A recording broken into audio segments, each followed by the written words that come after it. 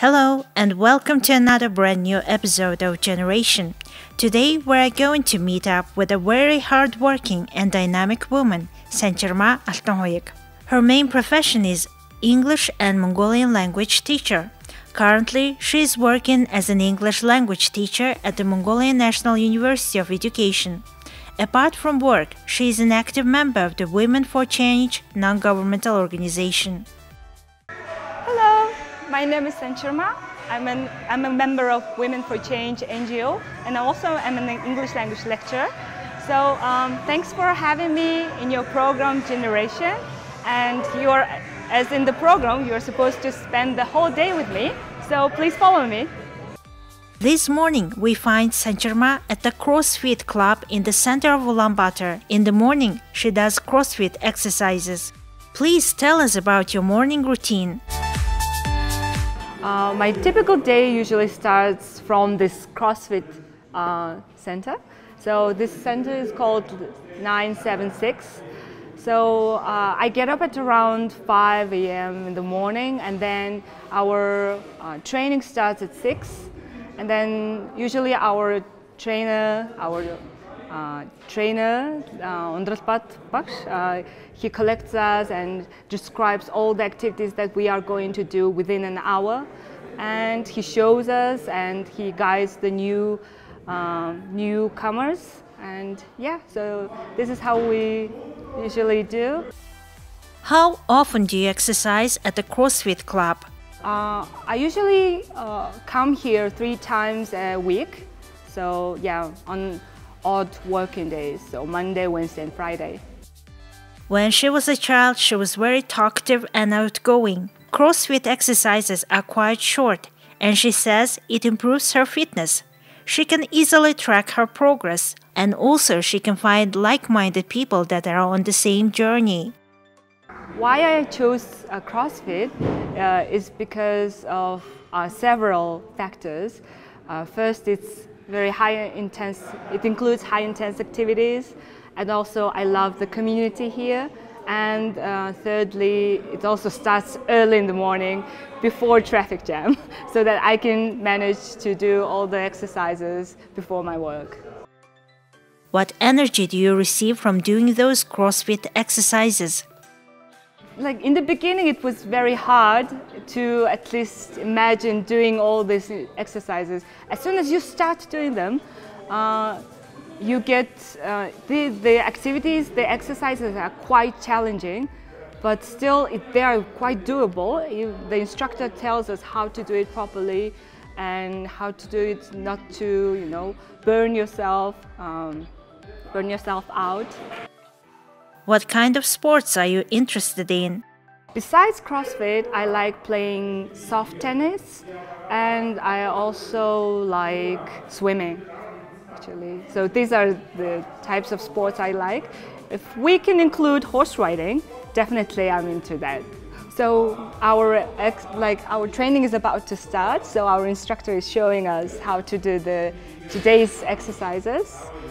So I'm about to head to start my training, and please stay with me.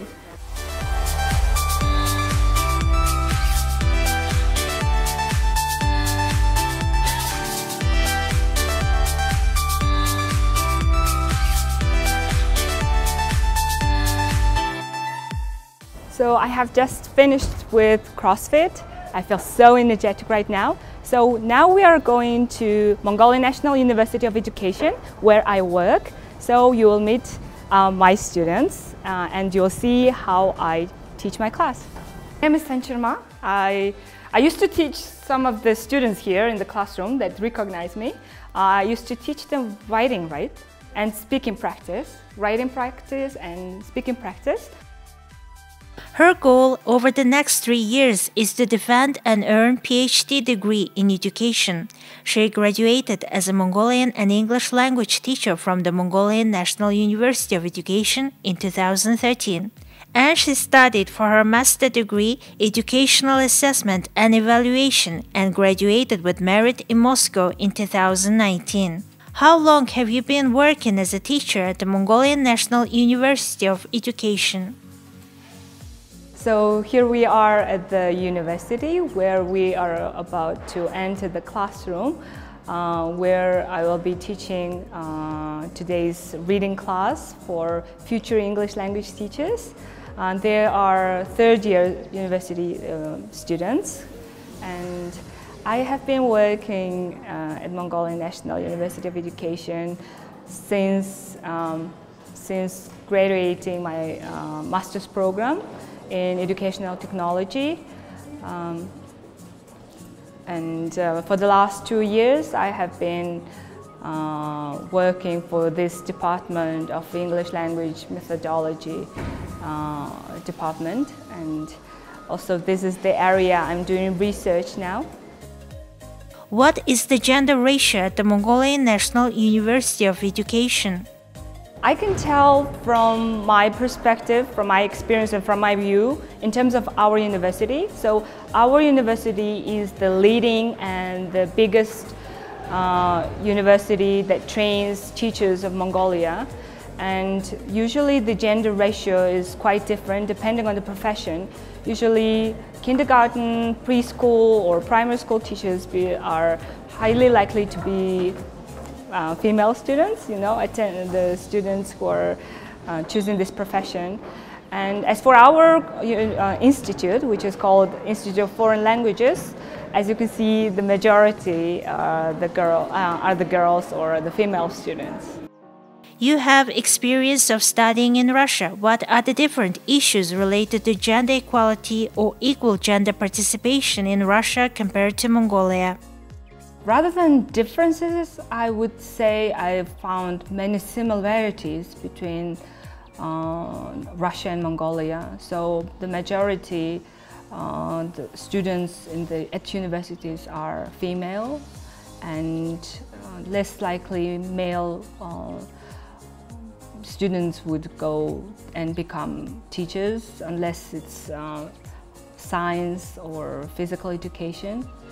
So yeah, in my experience, I have attended all the time in language schools within the universities. So I could tell from that perspective that most of the teachers are females, and they are still the good thing is as soon as they finish, they keep working as teachers in regional or in local or in city schools.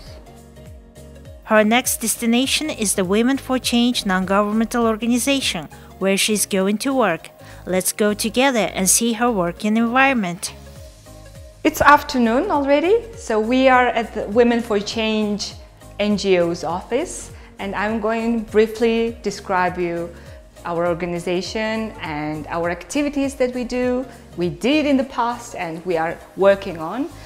So I have joined Women for Change in 2013 as a student. And since then I have been active member of this organization. As you can see, this is our beautiful office that is filled with all the activities that we have organized so far. So this banner shows the Leadership Dialogue series. We have organized it for 4 summers, and we gathered a lot of young women and we discussed our gender-based gender equality and political involvement and many more important issues in these sessions. As you can see, we had very important guests even. So let's move to the next part. These are our main characters of our comic book that we designed specifically to promote political leadership among women. So we have already printed out and published 3 comics in total, and it's in public, so welcome to read it anytime. Did you know the Women for Change NGO was established in 2010 by 4 Mongolian women who shared a passion for the promotion of gender equality, human rights and democracy, values that continue to underpin their work today. Their goal is to support, empower and advocate for women and young people in Mongolia. They believe in the power of social change, in encouraging personal development through increasing awareness of gender discrimination, and in supporting women in their quest for knowledge, confidence, and self-determination. What responsibilities do you have as a member of the Women for Change NGO? As I mentioned earlier, I have joined Women for Change in 2013, and I have been active member since then, and I have attended and participated in many beautiful and productive, I would say, events and projects. Currently, I'm an active member. So I don't hold any positions full-time, but I can commit my time and my energy, my skills to any projects that I'm quite eager to participate in. And it's very, I would say, in our office, as our NGO, we are very liberal in terms of anyone can join, anyone can leave. Women are from different spheres and sectors even. I'm a teacher, some are lawyers, some are political scientists and stuff, and many more.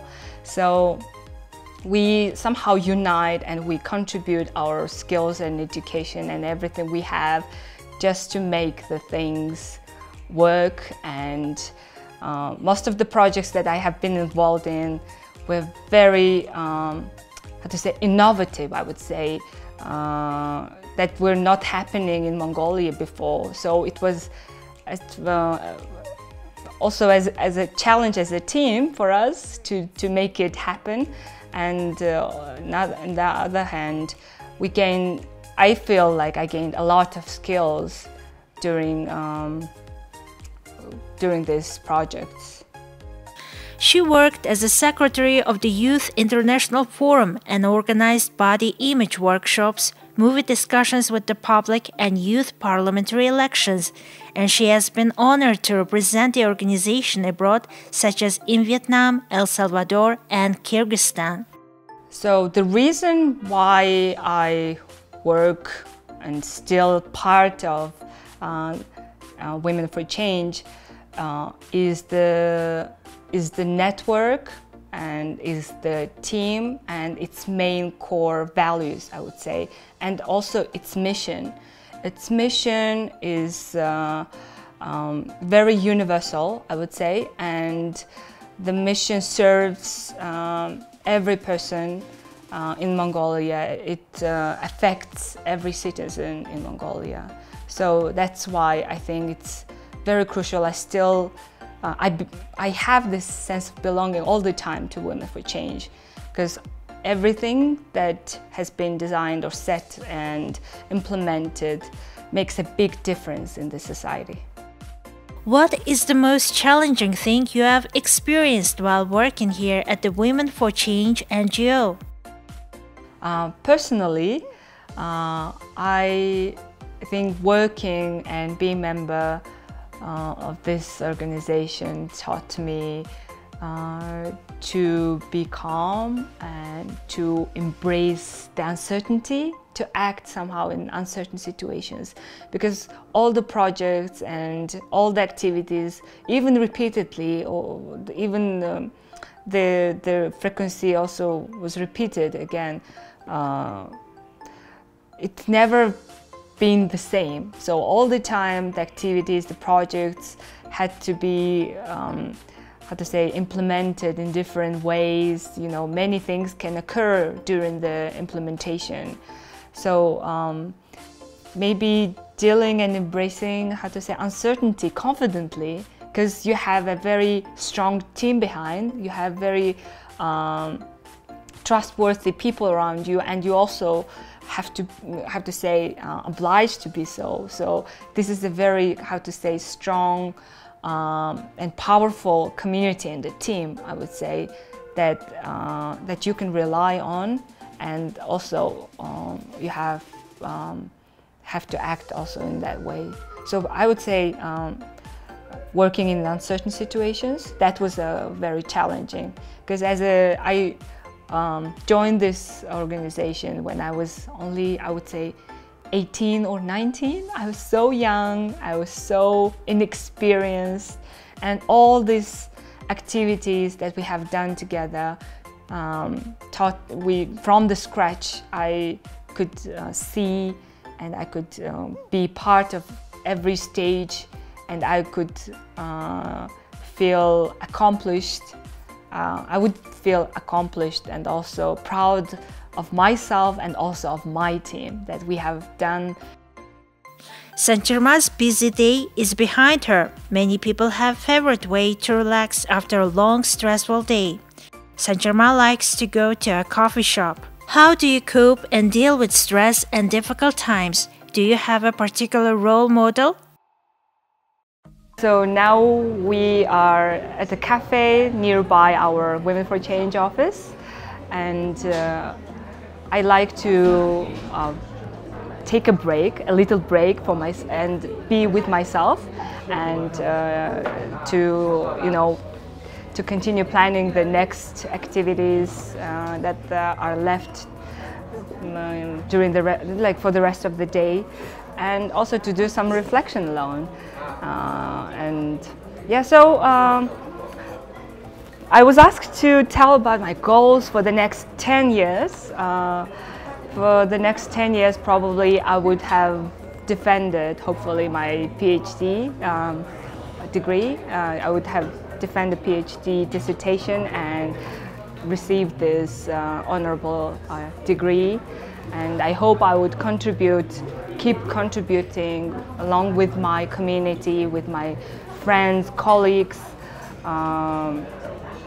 to address these social issues that are related to women, children, and whole nation. Thank you, Sanchirmaa, for sharing your day with us. What advice would you like to give to the younger generation? So what advice would I give to the younger generation is to be confident, to be present, and some things occur, and some things can be understood later. So there is no need to be hard on yourself, and no need to rush into things. So I think be present at the moment. So I think that's why we created this design, this comics, for people to be confident and also to have belief in them, that they have power in themselves. And for example, the last comics, it's called Shidetma Shitsman. So it's about a young woman who is identifying some issues that are happening around her, that exist around her, and then she finds some solutions and she addresses them. She collects and unites local women's voices, and confidently. Well, this is where this episode of Generation comes to an end. Today, we had the chance to meet a hardworking and dynamic activist. Our guest taught us how important it is to be patient and never give up. Thank you for being with us.